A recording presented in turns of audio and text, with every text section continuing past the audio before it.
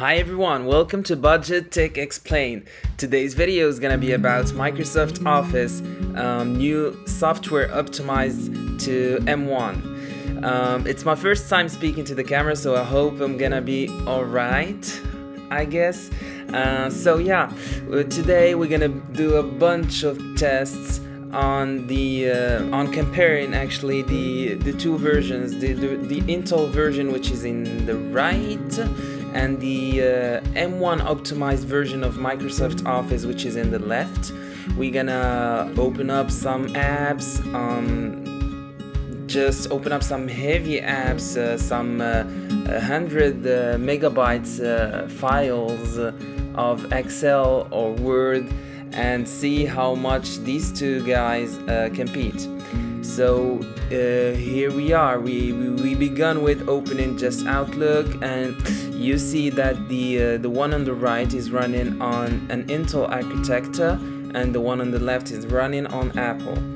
And you saw that the opening time is almost identical, and you can see, guys, that sometimes the Intel-based version, sometimes it opens up first, but that doesn't mean anything. I mean, the optimization is gonna bring a lot of power efficiency, in my opinion.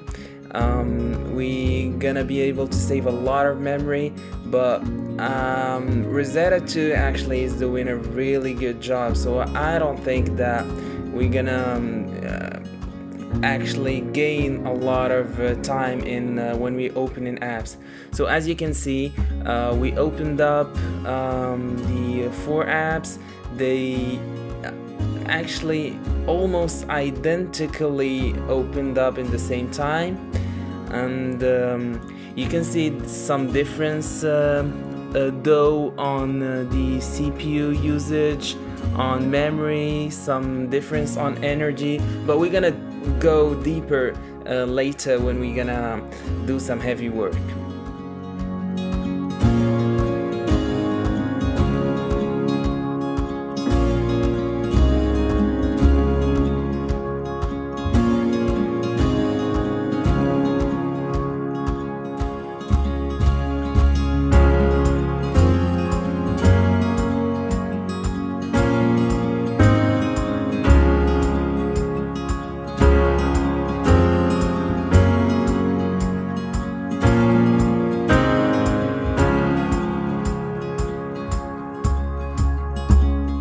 So as we expected, here we've got on the right Intel and the left Apple, and you can see that the CPU is much more used on the Intel version. That's because of Rosetta 2, which is the emulator of Apple Silicon, which is doing a great job actually. And in terms of memory, there we go. We're gonna go look for the Microsoft apps and see how much memory they consume in. Just here we're gonna refresh a little bit and just open up the apps once again, just to trigger the memory usage and see and compare actually the two softwares. And there we go. We're gonna go look for the apps. There we go. For Microsoft, you can see that Word is using. So you can see that Word is using 117 megabytes. PowerPoint is using 170 as well. Outlook is using much more, 500. And Excel 170, and for the Intel version it was a little bit lower, which is interesting. So here I'm gonna open a page in Word and a table in Excel, etc. Just trying to trigger that memory so we could have some more data and analyze. Here we go. Now for energy, graphs below show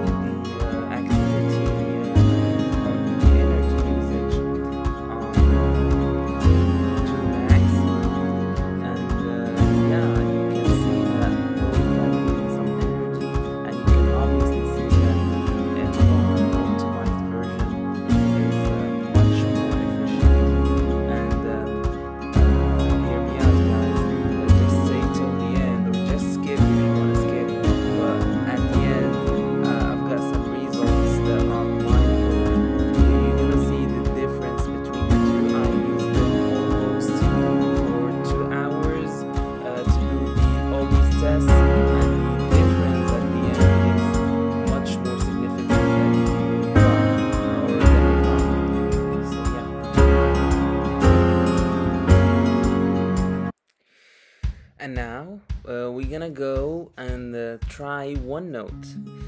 So actually I didn't say that before, but Microsoft brought up all the Office applications except for MS Teams, which is gonna come up later, I guess, in 2021. And OneNote is a lucky software, one of the luckiest software that got upgraded to the M1 Silicon. So it's running on native M1 on the left, and on the right it's running through Rosetta. Here I'm just trying to open a maximum of pages and courses so I can get those CPUs and RAMs to work, so I can have some data on my monitor, and I can hopefully give you some answers, guys, about the magic of the optimization optimization between the software and the hardware. So OneNote actually is one of these softwares that used to run very badly on the through Rosetta. My personal experience is that it was consuming a lot of power, and it was running fine actually, no bugs, but it was consuming a lot of power, which I didn't understand.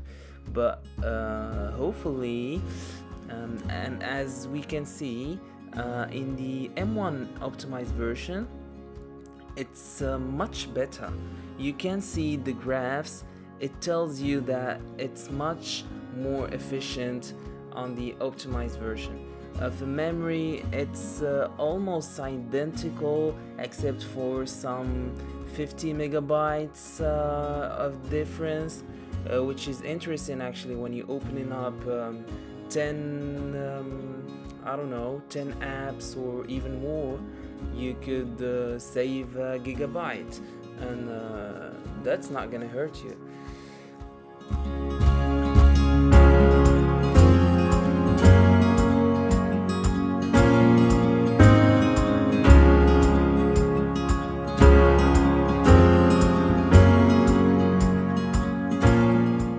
Obviously, as you can see, I'm trying to speed up things for you guys so you don't get bored in front of these two beautiful screens. I'm trying to slow down when it comes to monitoring, but when I'm doing my tests or opening files, I don't see the need to slow things down. So yeah, as you saw, we did play a little bit with OneNote, and the results, as I said, are almost identical. Pretty significant on the memory though, almost a double usage, but for the efficiency on the memory is pretty significant, but for the CPU usage it's okay. Anyway guys, you won't, in my opinion, if you are a student like me, you won't be able to just reach the limits of the M1 new chips. Good luck doing that, because these chips are so powerful. Yeah.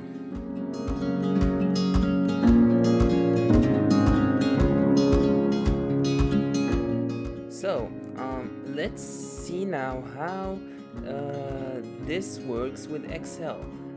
Here I'm going to open big files, a big file, PowerPoint, Word and Excel. I guess the Excel is 150 megabytes, the PowerPoint is 30, and the Word must be 10 megabytes or so. And we're gonna just see how this works on the two systems.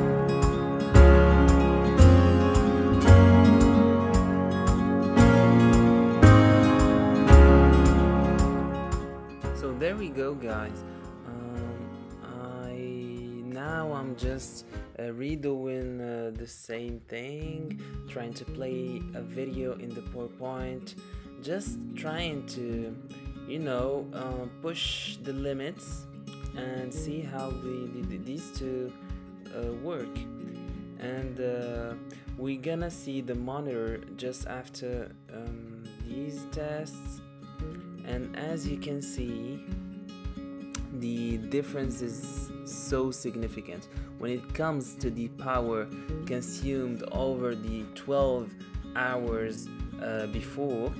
The difference is so significant.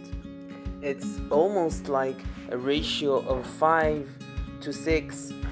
Except for Outlook, you can see that the M1 optimized version is consuming actually more, which is weird. I guess it depends, because the computer on the left is my girlfriend's, and I guess she just has a lot of mails and read, and that's why it's consuming more, or I don't know actually.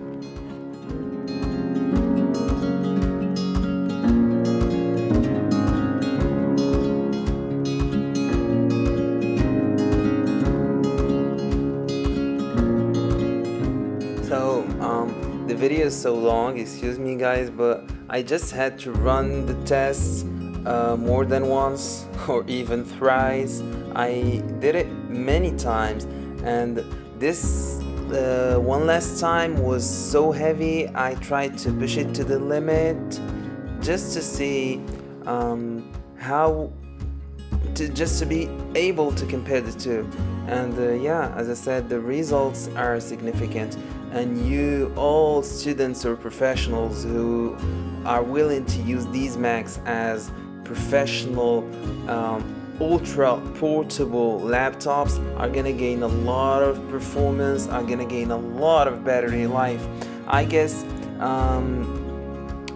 by 2021 the 15 hours announced would be 17 in my opinion, because this thing it's just gonna get better and better. With all the apps coming on 2021, optimized, Adobe, for people who do a lot of editing, and I guess a lot of people would be converted to Mac just because of this MacBook Air. As I said on Twitter, I think Apple had a strategy when they announced these M1 chips, and they want to bring a lot of people into their ecosystem with these Macs, and they continue as well, of course, as you saw with the AirPods Max, to deliver some very luxury products that are not affordable for everyone. But yeah, long story short, I think that this MacBook Air is so good for students or professionals, and let's hope that more apps would come up really soon. Thanks for watching, and see you guys in the next one.